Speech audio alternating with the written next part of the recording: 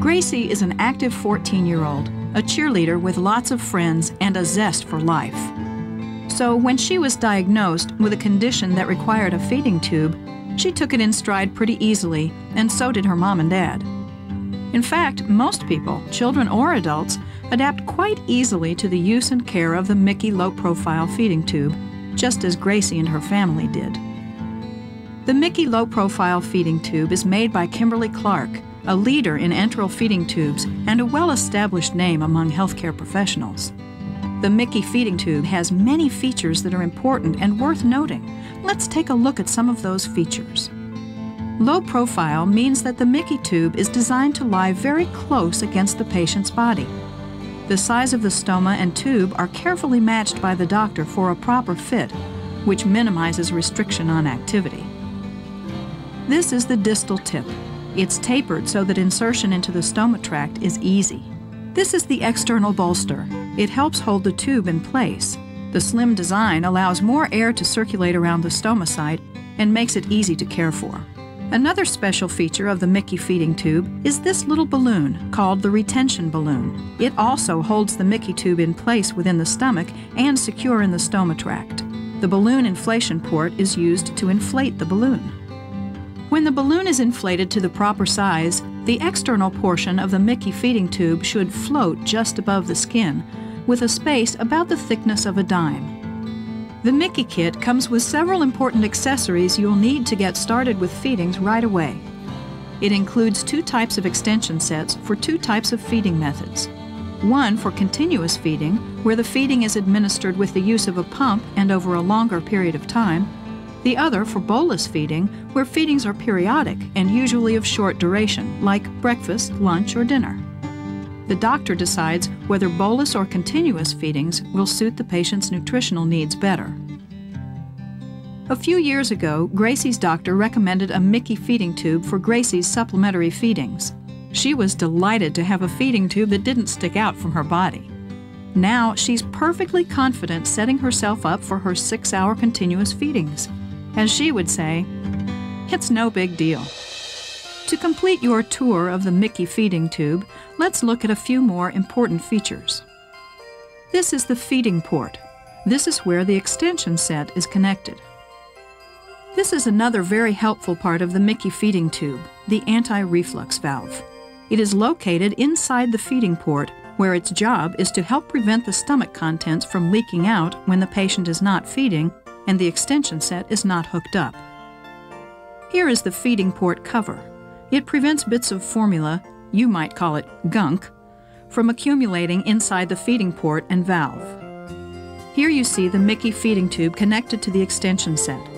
This is the secure lock connection mechanism. It allows the tube to move around so it's more comfortable. Now that you're familiar with the parts of the Mickey feeding tube and you know about the 2 different extension sets used to hook up for a feeding, let's walk through a typical feeding procedure from start to finish.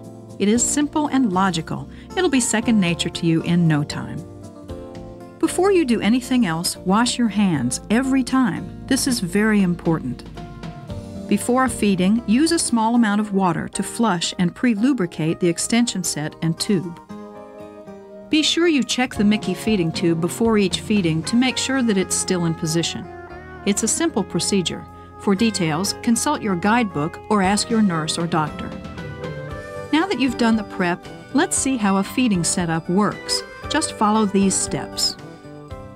Using the appropriate extension set as your doctor has directed, connect the extension set to the Mickey feeding port. Align the black line on the extension set connector with the line on the feeding port.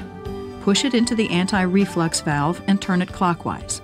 To disconnect after feeding, realign the black lines and pull out the extension set connector.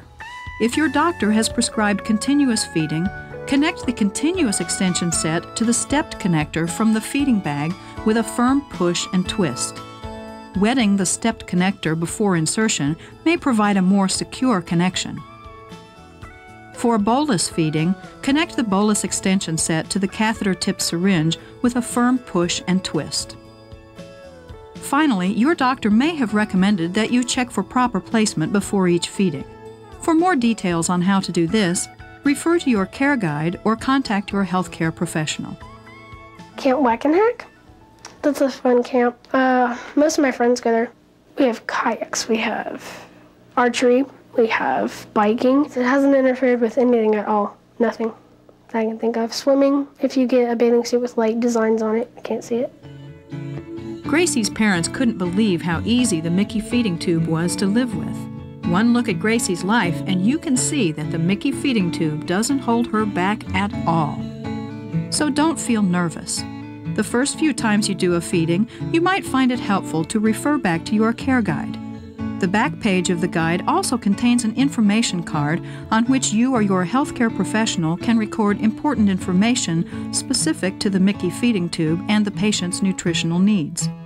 Of course, anytime questions come up, you should feel free to call your nurse or doctor. There are a few things you need to do in the way of everyday care of the Mickey feeding tube. Most of it is common sense. In order to prolong tube life and help prevent infection at the stoma site, be sure you maintain the cleanliness of the Mickey feeding tube and the skin around the stoma.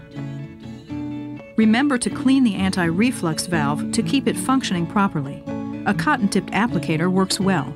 Clean the extension set immediately after each use. Wash in warm, soapy water, rinse, and allow to air dry. For flushing the extension set, use the catheter-tipped syringe. When the extension set needs to be replaced, it is available from medical supply sources. The balloon is made of silicone, which can be semi-permeable to some fluids, so the balloon may change in volume over time. Your doctor may recommend that you check periodically to make sure that the retention balloon is still properly filled. It's simple to do. Take the Luer slip syringe that came with the Mickey kit and push the plunger all the way in. Now attach it to the Mickey balloon port and pull back on the plunger. If the fluid that comes into the syringe is less than the originally prescribed amount, detach the syringe, fill it up to the proper amount, and reattach it to the balloon port. Push the plunger in, and the balloon is now filled to the right amount. The recommended balloon fill volume is 5 cc's. However, your doctor may recommend a different amount. Whatever amount is prescribed, be careful not to overfill it.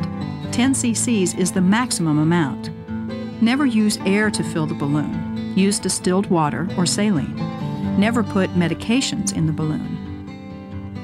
Keeping the stoma site clean is very important, but it is also very simple, with just a few daily steps. Each day, rotate the tube within the tract to prevent adhesions. Clean around the stoma with mild soap and water and pat dry. Your doctor or caregiver may recommend other cleansing agents as well. Be sure to check the stoma site daily for any signs of redness, leakage, infection, swelling, or bleeding from within and around the tube. If you find such symptoms and they appear persistent, call your healthcare professional. Here are a few tips for situations and questions that may arise as you get used to the Mickey feeding tube. If there is leakage around the tube, this may indicate that the feeding tube has become improperly fitted or that formula is being delivered at too high a rate. Check with your healthcare professional to determine the exact cause and remedy. If your doctor recommends replacing the Mickey feeding tube, the care guide provides detailed instructions. Occasionally, the balloon may break, allowing the tube to become displaced. If this happens, contact your doctor immediately. It's also a good idea to have a backup tube the same size as the one that's currently in place, especially on trips and vacations. If a tube becomes clogged, do not insert anything rigid into it, as it may interfere with the proper functioning of the tube. Simply flush it with water. If this does not resolve the problem, consult your healthcare professional for help with declogging. Don't use mineral oils or petroleum-based lubricants on or around the tube, as this may shorten the life of the tube. Always give medications in liquid form. When a medication is only available in tablet or capsule form, ask your pharmacist if it can be crushed and mixed with water. Gracie and her family have learned all about the Mickey feeding tube, and so will you. But the most important thing you'll learn is that life with Mickey is not much different from life before Mickey. That's the goal of Kimberly Clark: protection for life. I'm not a good kid, I'm not a bad kid, I'm just, average.